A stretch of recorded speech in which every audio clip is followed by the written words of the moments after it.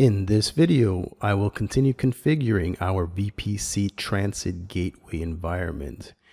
This is part 4 of my AWS VPC series and part 2 of AWS VPC Transit Gateway.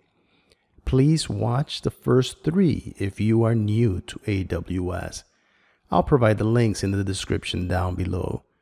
In our previous video, we built an AWS VPC Transit Gateway from the ground up, and we noticed how routing comes into play just like it does with any router. Without even planning on it, we had to create subnets by further subdividing the 10.1, the 10.2, and the 10.3/16 networks. Of course, if this was a production network, we would have planned these things ahead of time. That's part of being an architect. Now let's create 3 EC2 instances in each of the 3 VPCs. You already know how to create these, so I'll just show one important detail, and that is picking the correct VPC. I'll enable a public IP address just so that I can SSH into this one only for testing access to the other EC2s. In addition, I also have to configure the security groups and allow ICMP so that the 10.2 and 10.3 networks can ping. When we configure the EC2 in VPC1, we have to ensure that pings are allowed from VPC2 and VPC3, 10.2/16 and 10.3/16 respectively. When we configure the EC2 in VPC2, we need to allow pings from VPC1 and VPC3, and so forth.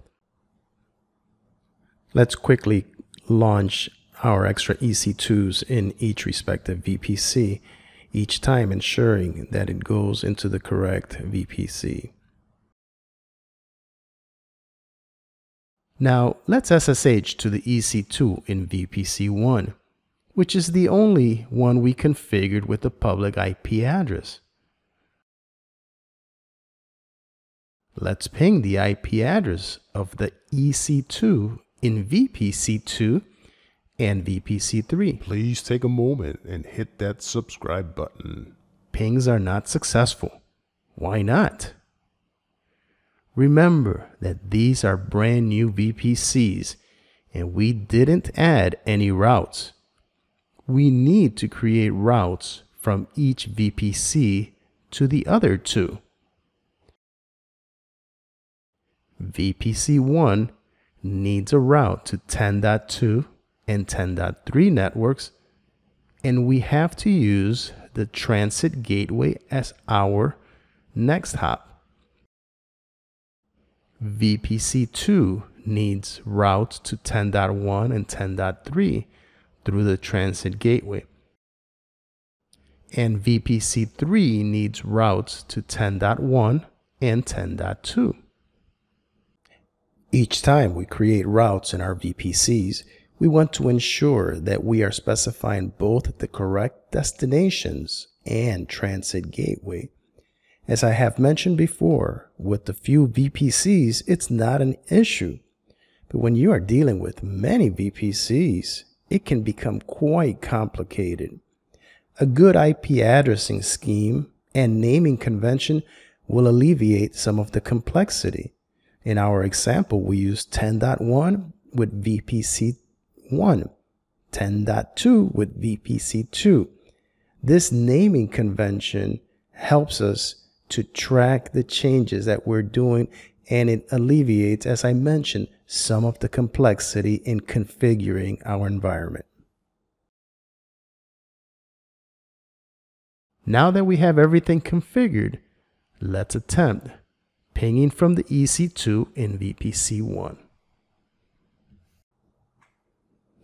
Our pings are now successful. We can ping each of the EC2s in the other VPCs.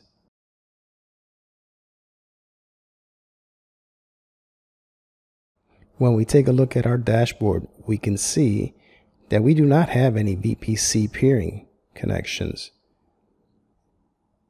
And it clearly shows that our traffic is traversing the transit gateway. When we look at our transit gateway, we also can see the routes. We could see our propagations.